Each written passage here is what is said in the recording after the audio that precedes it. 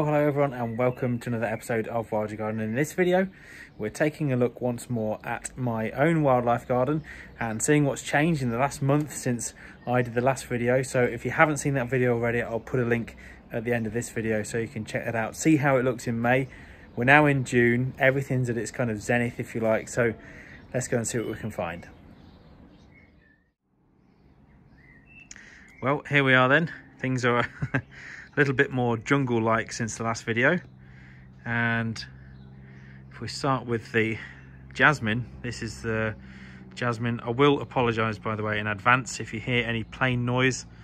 We're not far from Southend Airport, so a bit of light plane traffic at the moment. Apologies if that interrupts us. Anyway, shouldn't disrupt proceedings too much. But this jasmine, which you can see is getting a little bit dry, it's a jasmine officinale clotted cream. Lovely flower on this, really good for insects. And if you saw the last video, you'll remember me saying about having a nest of a robin in there until unfortunately the squirrel came and ate the eggs, which is always a problem in a garden that has trees in it, probably likely to get visited by squirrels. Anyway, that is looking absolutely fabulous. Not flowered yet, but we'll be doing a little later. And as you can see, the rose now on top of the arch is just absolutely stunning. Lovely scent to it as well. We'll go and have a close look at that in a second. But yeah, the jasmine needs a bit of water. I mean, it's so hot at the moment. It's 28, 29 degrees today here in Essex, so it is very hot. And yeah, a lot of things have been suffering. The greenhouse, if you've seen the recent videos on the additional greenhouse that I've just took on for the Wild Garden plants and everything else, then yeah, I've been having to water down there a lot just to keep everything going. Anyway, so if we take a look at the right hand side, I've got a little, just in a pot, but a lovely little ceanothus. This is a ceanothus autumn blue, which has this lovely little purple blue flower. Gorgeous little plant. So that's going to go, I'm going to try and find a space for that in the garden this autumn. Buddleias, as ever, doing almost too well. No, they're fine. They're doing great. Hopefully they'll be flowering within the next 2 to 3 weeks. A little white buddleia in the middle, still struggling a bit. It's not really liked it since I put it here. This is the part in between two houses where it gets sun for only a couple of hours a day, so yeah, not doing too well. And of course these are actually multicolored buddleias. These are like as a lovely variety. They're kind of, the flowers go from purple through to orange through to yellow, so they're really, really nice. Can't wait to show you those on the next video. And you might have guessed, the hop, which I can pretty much touch from here, is doing rather well on the arch. Again, a little bit too well. So the hop goes down to the bottom of the 2 posts on the right hand side of the arch. There's 1 on each post. Probably could have done with planting just 1. But it's actually going up and it's almost taking over the rose a little bit at the top there. So a cutback on the hop needed, that's for sure. What else have we got? Oh yes, the honeysuckle. Honeysuckle's doing well, but this rose, I mean, nice open flower there. Great for access for bees and other pollinating insects, but just a pure bouquet of these gorgeous white flowers. And actually, holly blue just went over there. I don't know if you saw that. It is reverting to the original dog rose, which of course is the original native rose that most roses originate from. And you can see a few more flowers up the top of the dog rose, sort of more pinky, a lot smaller flower, but that is just looking magnificent at the moment. Really enjoying that. And then yes, if we come down, you can see woven through it this beautiful honeysuckle, which is again very, very good for insects, very good for moths, and a really nice one for attracting birds to your garden. And you probably remember in the last video, if you saw it, the blackbird nest which was up there, again unfortunately predated by the flipping squirrels.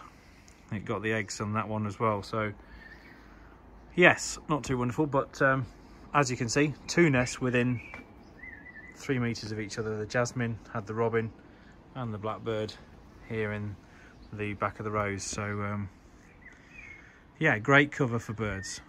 Combination of the rows. I'm just going to go up so you can see even on the underside of this arch, look, absolutely full of flowers. This rose smells divine, really does. And then of course we've got the hop, which is just a towering wall of vegetation. I think hops would probably take over the planet given half a chance. The sort of tendrils on this one are enormous. Look, I mean, it's still only mid-season, but huge. Anyway, hop, larval food plant for the common butterfly, so hopefully we'll get some, once this generation of commas emerge, we'll get some eggs laid on that, and hopefully I can show you some caterpillars later on in the season.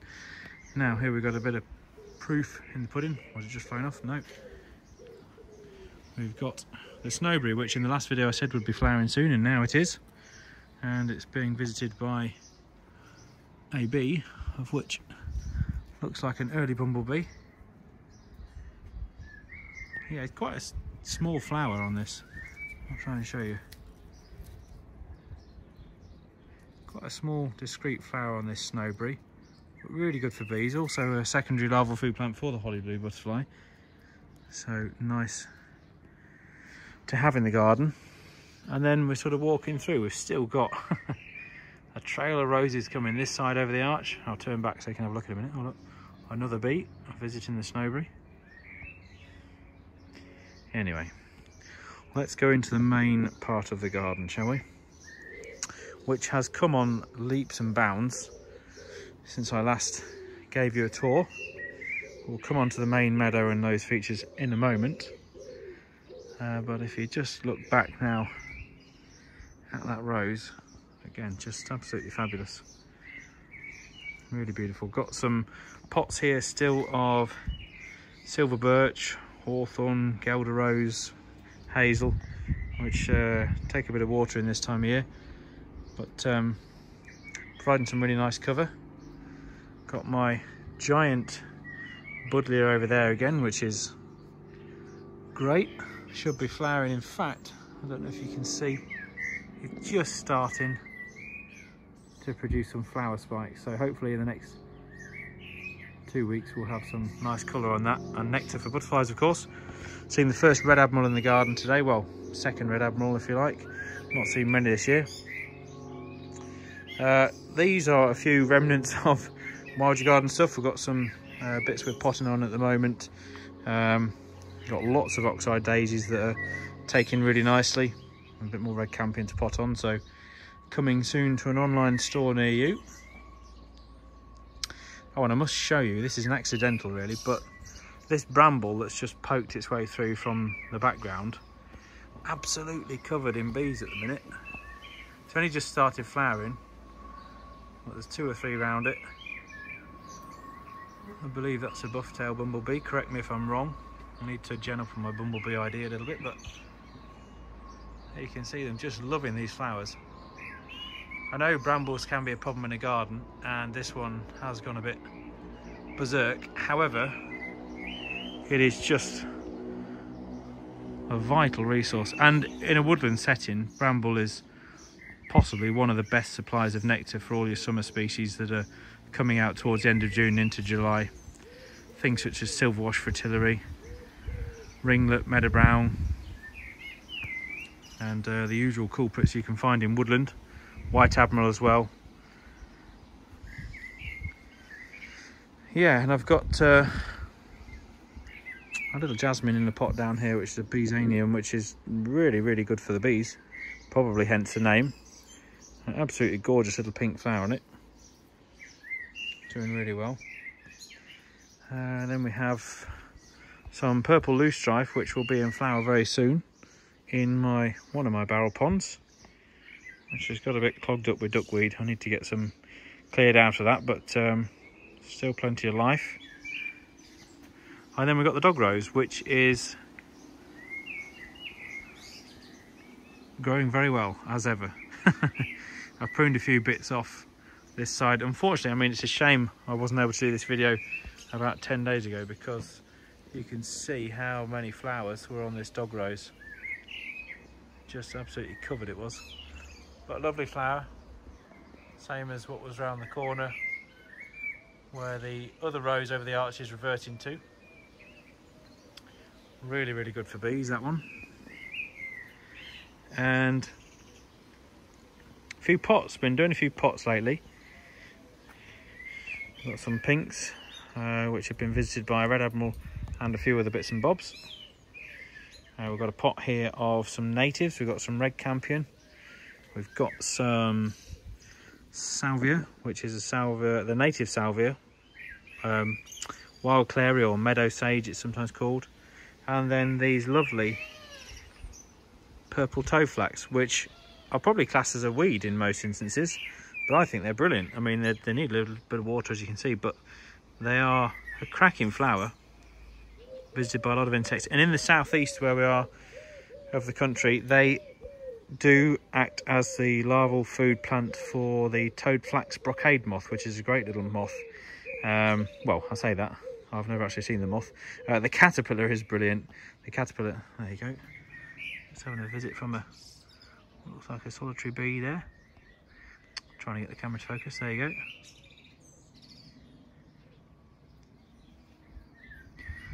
Isn't it great when nature acts on cue? So yes, toad flax brocade, lovely little caterpillar, a bit similar to the mullein moth, if you are familiar with that, which is which I do find on the figwort, water figwort in the meadow next to the pond, which I'll come on to in a minute. And you'll notice probably the difference, like even a month later, the shade at this time of day. I mean, it's about 12:30 in the day now, but because I have this wonderful tree of heaven, a very noisy blackbird again, which we don't mind,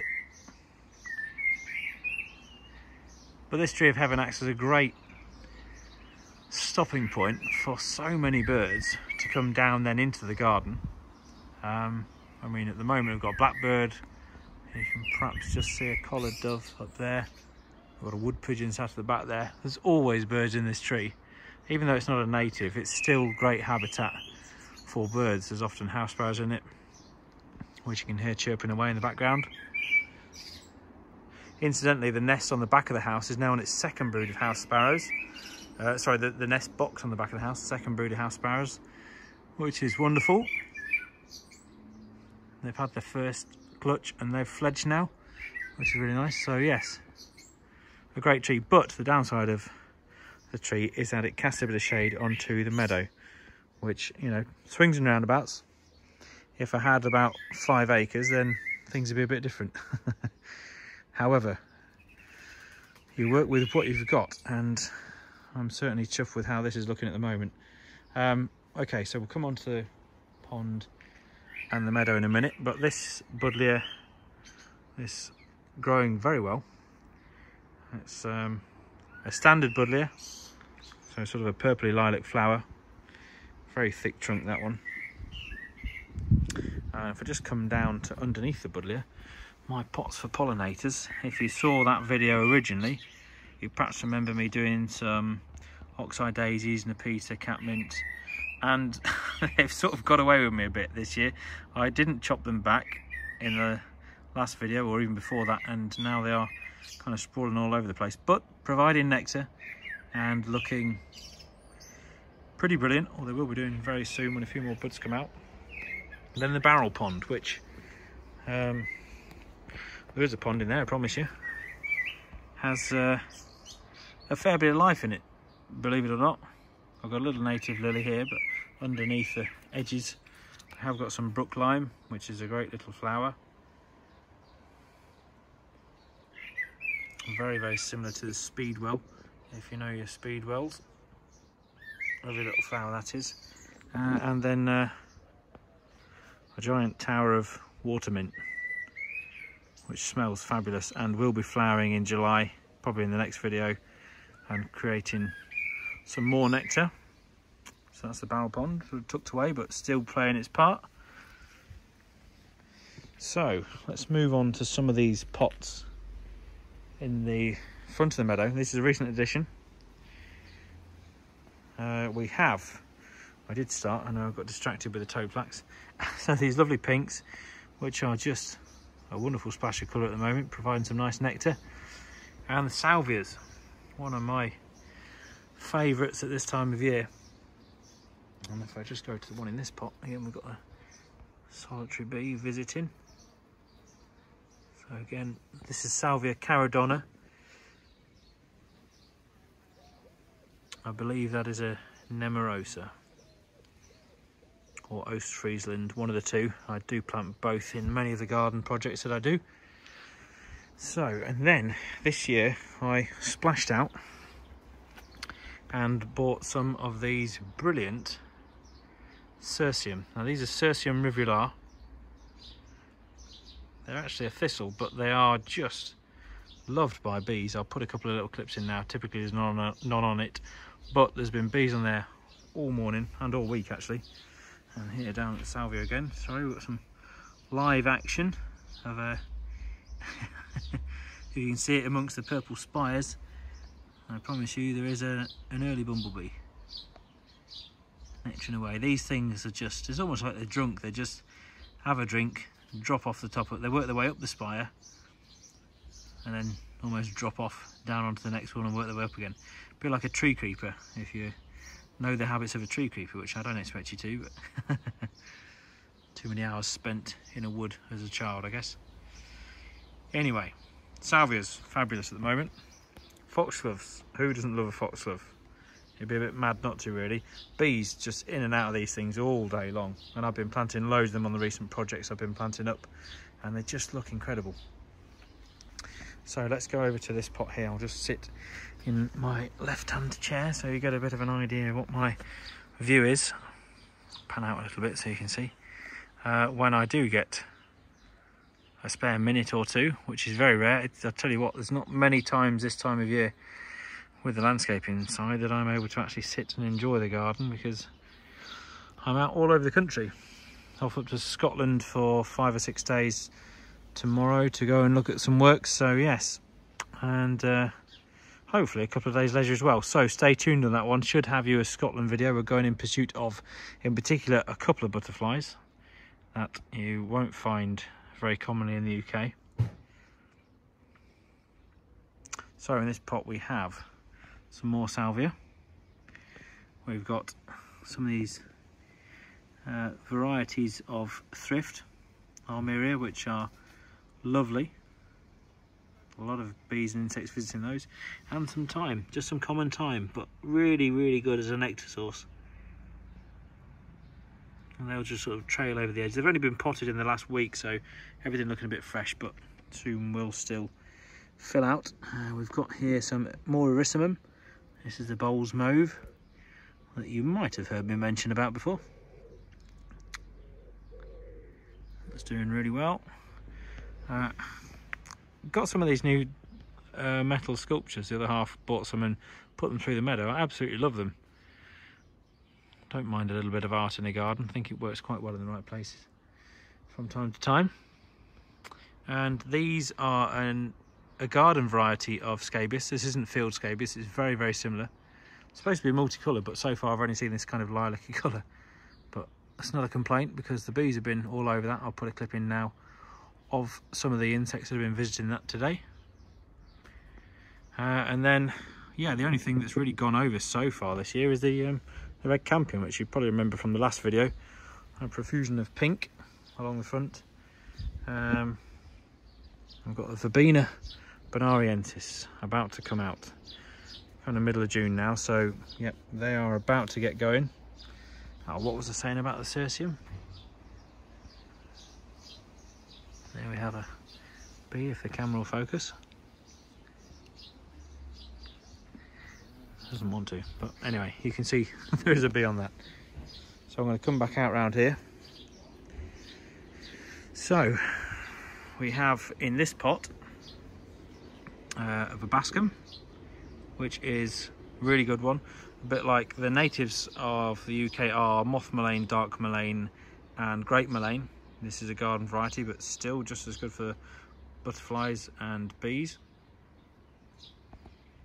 I've also got a bit more Bowles Mauve. A bit more of these armeria just here.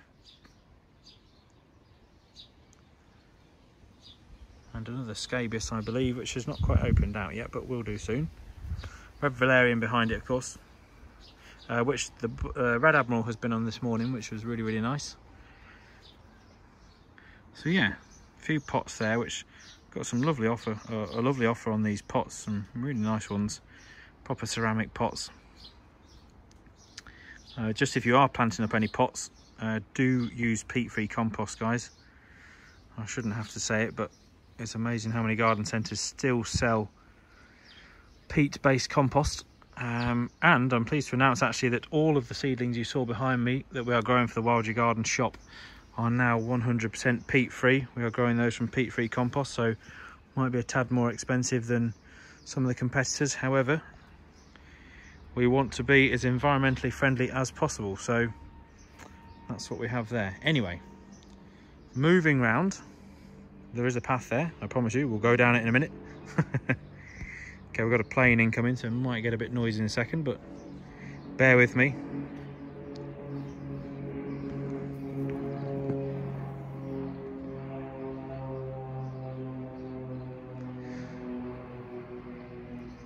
So this fabulous plant, this rather tall Verbena bonariensis replica, almost, is a native wildflower to the UK, believe it or not. This is valerian, common valerian. And the bees and the insects that have been on this, it's sort of going over now, but I'll put a clip in now of what it has been like. It seems to have been flowering for weeks, but clearly not, because it's only about 4 weeks since I did the last video, but it must have been flowering for 2 to 3 weeks at least, probably 3 weeks I would have thought. And it's just been an absolute block of nectar for so long. Absolutely love it.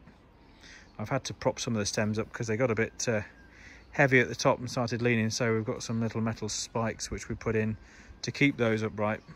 But they really are such a fabulous plant for insects. They just look amazing. Oh, holly blue. Hopefully you got that. It's gone up round the dog rose. Yeah, lots of holly blues in the garden. Not much else butterfly wise. It's been a really bad year for butterflies in my books anyway. Let me know your thoughts. But small white, green vein white, large white, hardly had a spring brood in the garden. We saw a couple of green vein whites early on in April, but 1 or 2 small whites, that was about it. So valerian, yes, just get some in your garden. It's brilliant. I challenge you to find a garden that's got common valerian in it. This is different, by the way, to the red valerian, which is this one here, Centranthus rubra, which is a really good one for hummingbird hawk moths. But this is common valerian, and it is just as good for wildlife. It does love a damp spot, so if you've got somewhere boggy, a wet clay border, it'll absolutely thrive. These have all self-seeded. It started off as a little clump. Let's focus the camera. A little clump at the back of the pond, and they've spread right the way down this border. There was some Verbena bonariensis in there, but I think it's a little bit damp for it, so they've kind of petered out. Teasels as well. We've got the teasels here, which I'll fight my way past in a moment. So the main meadow. Look how this has come on. One of my favourite grasses here, cocksfoot, which is a really good plant component for a meadow. Quite a few butterflies, skippers and things lay their eggs on the grasses, or on this grass, along with Yorkshire fog, which if I get down here, you can see has these lovely soft seed heads. At this time of year, the grass is just very, very soft to the touch. Beautiful. So Yorkshire fog, another good component to a meadow in terms of grass. Grass is very, very important in a meadow setting. Really, really important. There's at least 7 species of butterfly in the UK that lay their eggs on grass. Things such as gatekeeper, ringlet, meadow brown, Essex skipper, small skipper, large skipper.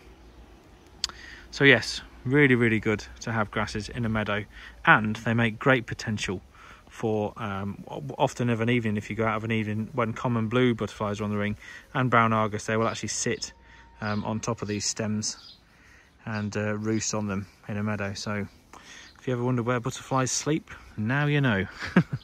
Not all of them, but some of them. So this water figwort, absolute beast of a plant that is. That was just one single stem when I first put it in, Now look at it. I'm hoping, really hoping in the next video I can show you some mullein moth caterpillars on that, because they absolutely love it. And I've got another one just over there. They're almost solely pollinated by wasps, so, but a really good one for wildlife in general. More grasses looking through there, just looking beautiful at the moment. One or two token poppies. I did sow a bit of a wildflower mix through here in the spring, but I missed the window for my autumn sowing, and the spring sowing just haven't been as successful because everything here is established. So obviously it just took off a lot sooner before the cornfield annuals could really get going. One or two, but not too many.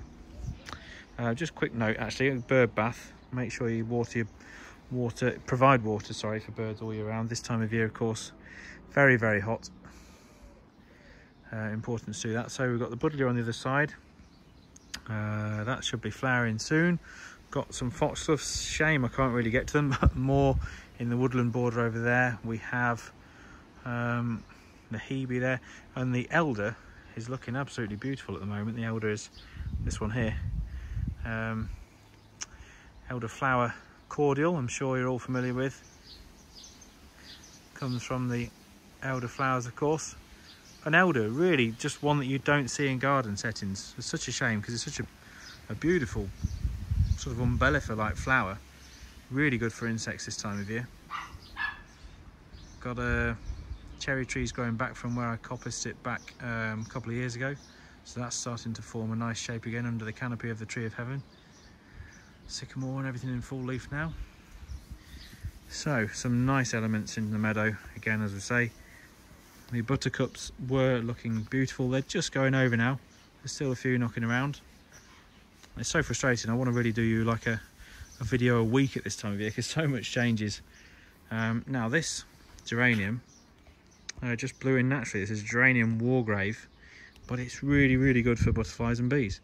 So I've kind of let that go there next to the pond. We have some more purple loosestrife, which will be definitely out next time I do you a video. And the giant teasels, which I am going to leave through the winter time because you can just see the flower heads forming actually. These teasels, very, very prickly, certainly on the stems, and under the leaf they have kind of, on the midrib they have a lot of spikes which have a tendency to catch your legs as you walk past, which I did know about, but couldn't bring myself to take them out. So these are going to be flowering within the next, well, week to 10 days, it looks like, maximum. But I've let them in here because they are so good for insects when they get going, and also for the goldfinches in the winter time. The heads provide a lot of natural food for them. Now here in the right hand border was something I was hoping to show you, but sadly it's gone over now. The sweet woodruff, I'll try and put a picture in now of it. It did look fabulous, and was visited by holly blue butterflies for nectar and other insects as well. And also the Dame's violet, again, gone over now. Sometimes a larval food plant for the orange tip caterpillars. But I've not had many visiting this year, orange tips, and equally I've not managed, or not had time to do an egg count on any of the garlic mustard that I've got down the bottom of the garden, so I will have a look. We've got in here, this is some more of the meadow clary, or clary sage, wild sage, many names this thing has. Absolutely beautiful. Quite a discreet little flower again, similar to the purple toadflax and salvias, of course, being a salvia, but a nice one for a border. Fatsia there. And then we've got the valerian that we've already looked at. Robin box, which hasn't been used this year, on the fence. So, fight my way past teasels. There is a pond in there, I promise you. This time of year it gets a bit clogged up with greenery, but it's still providing a lot of habitat for frogs and newts. There's still plenty in the garden. And over this side we have a huge, ever expanding clump of hemp agrimony, which I'm going to have to thin back. It's almost coming into flower at the top. You might be able to just put it on 2x zoom. You might be able to just see the tops of the flower heads there and there. So that will be certainly in flower next time I do the video. So yeah, the garden is going to have a lot more colour next time. You might think it's got a reasonable amount now, but wait till early July. So let's have a wander through. So my bench has become a bit redundant this year. I can't actually get to it very easily, fighting past everything else. However, in the border we've got a lovely block of Nepeta, 6 Hills Giant, really good for bees and butterflies of course, and more red valerian. Again, there's the woodruff that's gone over, sweet woodruff. Just got a waft of the valerian then. Some people like it, some people don't. It's not too bad a smell, I don't think. So yes, this wasn't in flower last time, it wasn't far off, but the Nepeta, 6 Hills Giant, almost second to none for bees. It's just so good. There's not too many about at the moment, I think because they're up on the salvias at the top end of the garden in a bit more sun, but really doing well. I've had to tie this back actually because it was just flopping right over the path, so I was kind of stepping over it, risking damaging it. I don't think we mentioned them last time, but I've got some sedum, autumn joy, along the edge of the path, which will be out a little bit later in the summer, providing good kind of autumn nectar for particularly red admirals. But yeah, this red valerian, quite something at this time of year. And it's been flowering a little while now, and it does tend to have a second flush as well, so August time it's nice, you know, particularly when we get painted ladies and things, they really like it. Of course it will be a native to where they're coming from in the Mediterranean, which is where it originated. So let's have a look into the meadow. Lots more grasses at this end. This is all Yorkshire fog, just so lovely and soft. Yeah, the wildflowers, they are not as prolific as I'd hoped. Down this end, it's a bit more shady. But the problem is when you've got an elder tree providing that much nectar, you sort of, it's very difficult to try and choose what stays and what goes. You know, do you cut back the trees to let more light in, or do you sacrifice the meadow somewhat to allow the trees to provide their own fruit? And then the berries, of course, the berries of elders loved by a lot of birds in the autumn months. We've got a lot of hedge bed straw at the back there. That's going to be flowering in the next week by the looks of it. It's a lovely sort of white fluffy cloud like structure when it flowers, really nice. Got 1 or 2 token poppies down here, like I say, a few oxeye daisies as well, which are in swathes at the moment along the verges, roadside verges, but of course they're going over as well a little bit. I've been out a little while now, but next time hopefully there'll be a bit more in flower for you in the meadow itself. There's a lot more knapweed and things to come, lots more purple. So we're nearing the bottom of the garden now. So my garlic mustard has not been too brilliant this year. It was so cold in April, and then yeah, just put the butterflies back, put the growth of these things back, and with them being a little bit shaded as well, it's not been the best of year for them. So I'm yet to do a proper egg count, although, you know, caterpillars should be well on the way now with the orange tip. Just doing a quick scout, see if I can find any, but I can't really see any. They tend to kind of lay up the seed pods as they get bigger. Lovely sort of grey-green colour, the caterpillars, with a bit of a white underside, or palish strip down the side, and they yeah, fantastic. And they just kind of eat the developing seed pods. But I think as well, because this is in shade, the seed pods haven't really developed too well so far, so I think probably the adult female orange tips can detect this and realise that there's actually then not that much food for the larvae when they develop. Clever things, these butterflies. Yeah, so garlic mustards, I shall keep trying on that one. Yeah, these are those metal spikes I was talking about. This is a spare one, but what I was using to kind of prop back things along the path, because as you can see, otherwise there would be zero access to the bottom of the garden. There we go. We've got some yarrow here as well, by the way, which is not far off flowering, and there are some more poppies about to flower here in the middle of the meadow. Buttercups, as I said earlier, sort of gone over a little bit now, but have been looking lovely. There's a lovely swathe of them, as you can probably just make out right the way up this middle. Reasonably well in shade, of course, buttercups, so not too much of a problem there. And we've planted up some more chimney pots down here, which you can probably see better from the back. We've got a couple of standalone wisterias in the middle, which are that's an amethyst falls, which has been a lovely flower. They've gone over now, but they're on a nice little cane system, which I really enjoyed. I've got more of a bascum in the middle there, sort of leaning up and over. Verbena about to flower soon, and a scabious in there as well, which looks like it could do with a drink. Got another lovely pink rose in flower in the border. Forgive me, I'm not brilliant on my non-native roses, as you might have guessed. The sycamore in the box up there that hasn't been used this year, hopefully will do next year. Holly tree,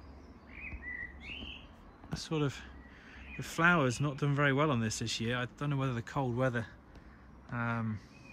did for them a bit, but really not done a lot. So yeah, whether we'll have much of a brood of holly blue butterflies off that. The spring brood lay on the holly, the autumn brood lay on ivy. So I've got some ivy there and some ivy down the bottom, right down the bottom of the garden. So we'll see on that one. A few pots left over here, a few things that I've got to move to the greenhouse, but a few buddleias and things. It's always nice to have a bit more greenery than less. We've got the Weigela above, which is flowering, which has actually been really, really good for bees. I'll show you the flower there. It's just beautiful at the moment. Sort of going over a little bit in places, but again, providing lots and lots of nectar. And then I welcome you to Clematis Corner. So this is the old man's beard, which you might remember from the previous video, which is growing from the bottom of the fence. This is my second relaxation spot that I've not actually used yet. A big hollyhock in that pot. They like to grow in that pot year on year.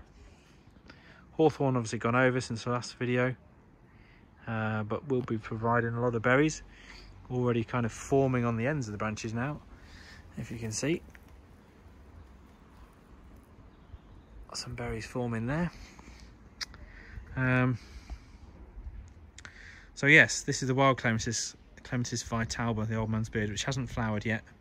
We'll be doing next month, but yeah, I think that needs a little bit of a haircut as well before we lose the Weigela. So it's a great climate and providing some brilliant nesting potential. If there's not a nesting robin in there next year, I'll eat my own hat. Not that I really own a hat at the moment, but it's just brilliant. Really, really good. That's only 3 seasons growth and it's completely covered. You know, 3-4 meters worth of fence. Just fantastic. So dense in there. I'll just show you a little bit in the middle. Lovely dense cover. Yes, and keep your eyes peeled, by the way, because once this has had a cut back, I'll just zoom out a bit on this area. Once this has had a cut back, I'm going to be building something down here for wildlife. So stay tuned on that one, guys. Exciting announcement to come when I get 5 minutes, or a couple of days actually. So comments below as to what you think I might be adding to this part of the garden.